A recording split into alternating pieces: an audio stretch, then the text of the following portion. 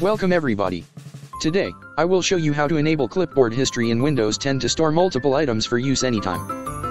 Usually when you copy or cut any word or phrase in Windows, it will replace all previous copied items. But when enabling this feature, all previous history of copy and cut are stored in clipboard history to use them later.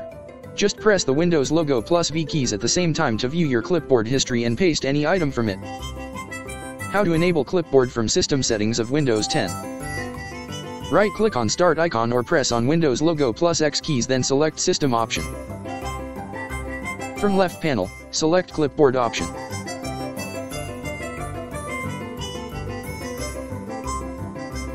Toggle the icon under Clipboard History to enable it. Now it is ready to use. There is another method to enable clipboard using keyboard shortcut easily, but you have to know how to open this panel because it contains extra option to control clipboard, such as synchronizing clipboard history across your other devices and clearing clipboard data except pinned items. Let's see how to enable clipboard using keyboard shortcut. Press the Windows logo plus V keys at the same time.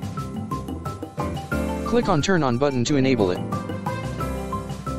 Now it is ready to use.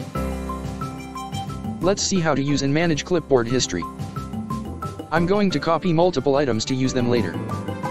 You can store up to 25 items regardless their length. To show stored clipboard items, press the Windows logo plus V keys at the same time. To paste any item from clipboard history, select the desired item from the list to paste it.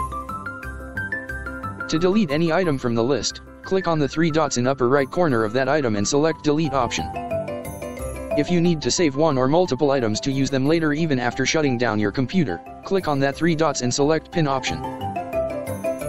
Thanks for watching. If you like this video, leave a comment and subscribe.